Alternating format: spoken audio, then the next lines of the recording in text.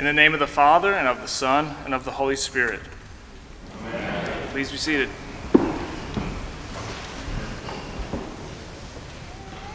Well, good morning and happy All Saints Sunday. This morning, as we're celebrating All Saints Day, All Saints Sunday, we might think of the word saint. We might think of a saint as someone who is set apart for special recognition, like the biblical saints, apostles such as Peter and Paul, St. Mary, the Mother of God, St. Joseph, her most chaste spouse, St. John, the beloved disciple. Or maybe we think of the saints of the early church, the church fathers, St. Ambrose, St. Augustine, John Chrysostom, Ignatius, Justin Martyr, or St. Cyprian. Those are some of my favorites.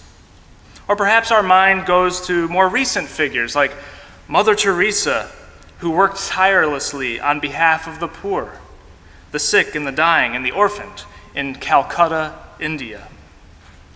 Perhaps you have a favorite saint that you identify with, someone whose life and witness is an inspiration to you, someone whose faith and perseverance energizes you on your own faith journey. But as diverse and as different as all the saints may be, they all had one thing in common. They were all people who pursued a friendship with God. The saints are people who persevered through the difficulties that life throws each one of us. And in case you think that you could never be like a saint, I encourage you to pick a saint, pick any saint, and read a little bit about their lives. In it you will find struggles, heartache, sadness, temptation to sin. You will find all the things that each one of us face in life. Because the saints are human just like you and me. And just like you and me, they faced all the same hardships that we do. The difference is that the saints persevered to the end. When life knocked them down, they got back up and they kept going. They trusted always that God would give them the strength to continue, no matter what.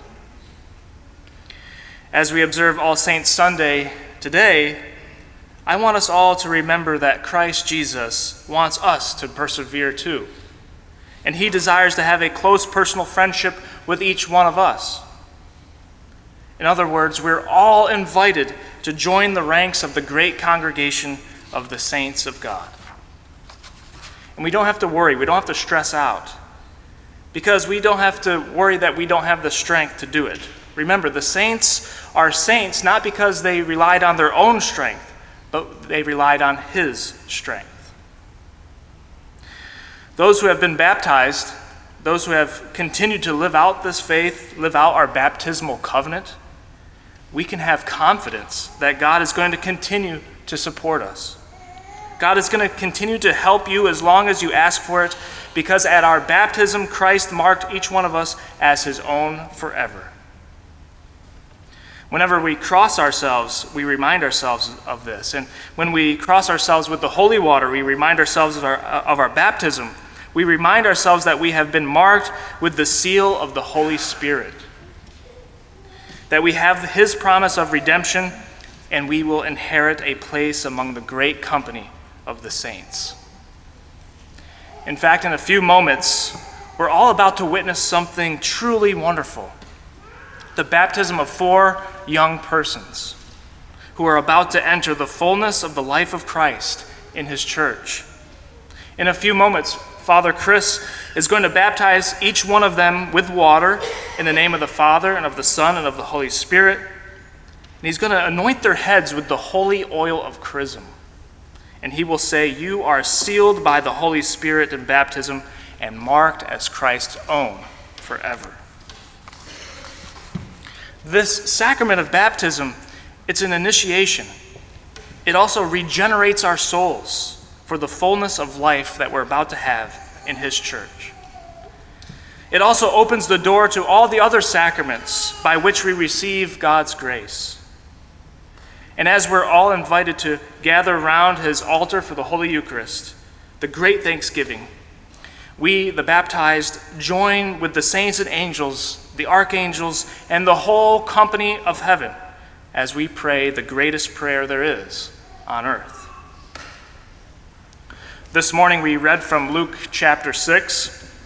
This section is called the Beatitudes, or the Blesseds, you might say. And when I read these Beatitudes, I think these are the saints. They were the poor in spirit, the meek, the pure in heart, those who suffered for the name of Jesus. These are the ones that blessed those who cursed them, those who gave generously even out of their poverty, those who did unto others as they would have others do for them. In the midst of this portrait that Jesus is painting us in these Beatitudes, he also teaches us one of the most basic laws of his kingdom, which is this: the amount we measure out is the amount we will be given back. The more generous we are to others, the better we learn the art of self-giving, of self-forgetful love. The more intensely we will experience the fulfilled life that we all long for. And it's only because it is his unlimited generosity, Christ's unlimited generosity, that he can demand that his followers do the same. As baptized Christians, then, people who have become full members of the mystical body of Christ, children of God, what is most important is treating others the way God would want us to treat them. Treat others the way God does. Jesus said, "Give to everyone who begs from you, and if anyone takes away your goods, do not ask for it again. Do to others as you would have them do to you." God shows us incredible mercy, kindness, and overflowing generosity even to those of us who don't deserve it. And we should do the same. We should empty ourselves as Christ emptied himself for us, because God never holds back his love. Neither should we. Our very souls should be dwelling places for the Holy Spirit, where it can reflect the light of Christ to others. That is a lesson that the saints of God learned well. And it's the most important lesson that Christ wants each of us to learn as well. If we accept his help, we will be able to reflect his light to the world around us. My prayer is that in a world that it's increasingly unwilling to forgive, a world that's unwilling to show mercy and forgiveness, unwilling to be generous, my prayer is that we will be different. We will be different. I pray that God will renew within the church a true, authentic understanding of Christian charity, which will teach the world that there's a different way, that there is a better way. I know that here at St. John's Church, if we so desire it, and with God's help, we can be an even better positive example of Christian charity, generosity, and mercy for the people of Tampa, for the state of Florida, for the country, and even for the world.